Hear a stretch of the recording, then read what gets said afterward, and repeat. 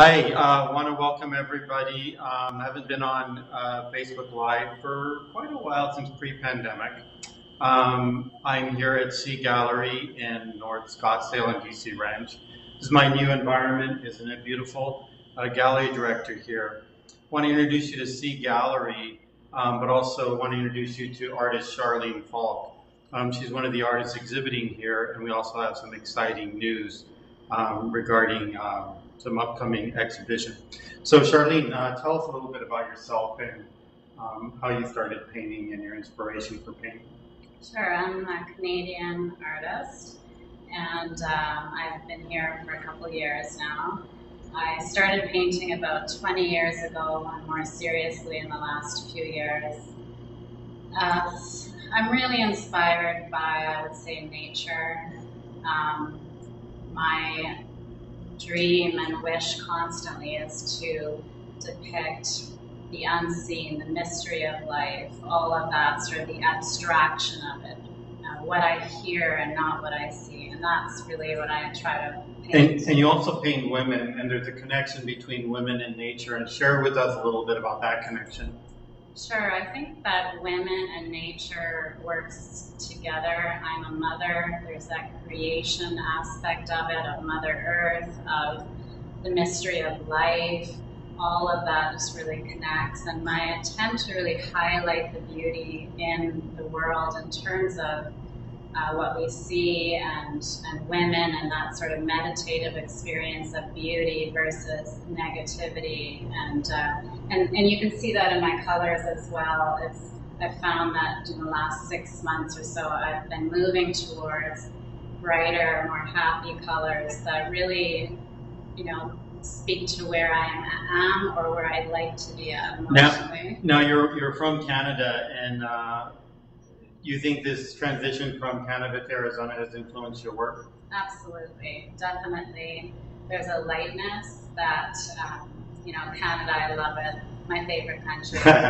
However, I could definitely see, and as I, moved as an artist, that my work had stronger, deeper colors, and then I've been introducing sort of lighter colors. I don't know if that comes with age though as well. But there's also something else that we've been working on and talking a lot about as an artist for you.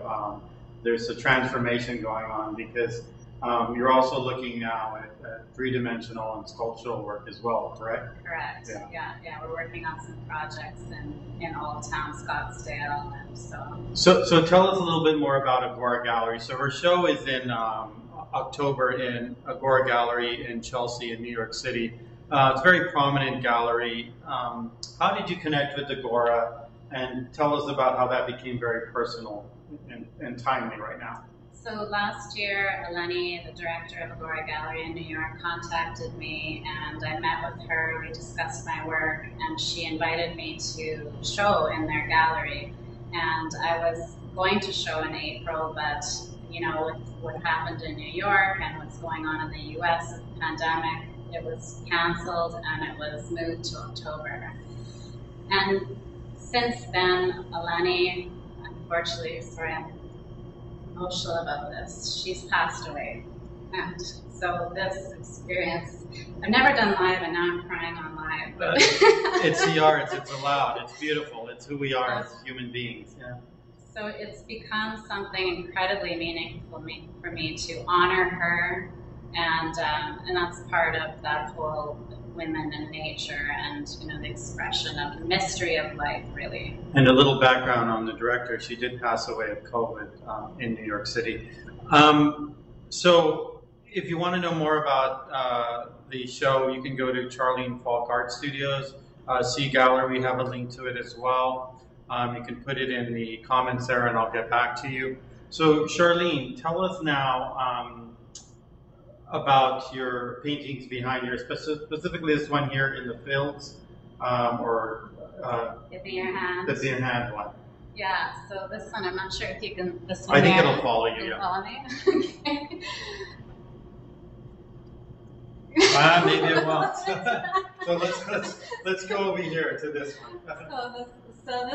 So this one here is called A Place You Cannot See, and so this is really you know, this series really describes, this is one of the pieces going to New York, it really describes what it is that I as an artist am drawn to and, you know, so desire to show what we cannot see and to experience life and the world. There's so much that we think we see, but to look further, and that's really what I do and what my intention is in all of my work.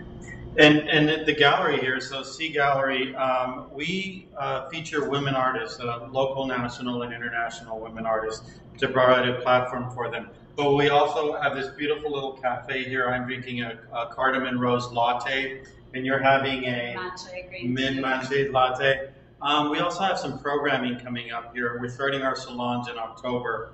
Let me just grab something really quick.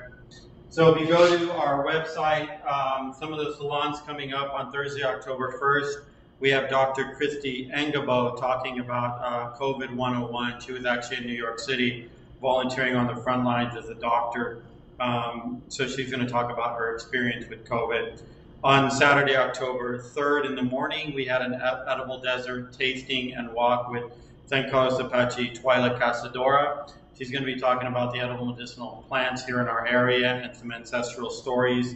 And then on Thursday, October 17th, I will be doing a Day of the Dead 101. I will be talking about what is Day of the Dead. It's a celebration of life. How did it come into community? How long has it been around? So kind of giving a salon on those pieces. In addition to a art gallery where you can come in and purchase beautiful works, we also want to become an arts and culture hub. So in addition to coming in and buying a piece of art or a cup of coffee, we want to make a space where the community can come together and talk to each other and introduce each other. I always talk to Charlene, and we're aligned in the aspects of everything we do has to be medicine. We have to counter the negative with the positive and stuff. So everything we do here under the C Gallery banner and roof is for those pieces. So be kind in your comments. If you have a question, put it in there and I'll get back to you. Go to cgallery.com. Follow us on Facebook. Follow Charlene Falk Studios on Instagram. Check us out in Agora Gallery. And these are C Gallery coffee chats. So these will come regularly. So you know I'm usually camera shy, but get used to this ugly mug. All right, over and out. Apollo, be nice. See ya.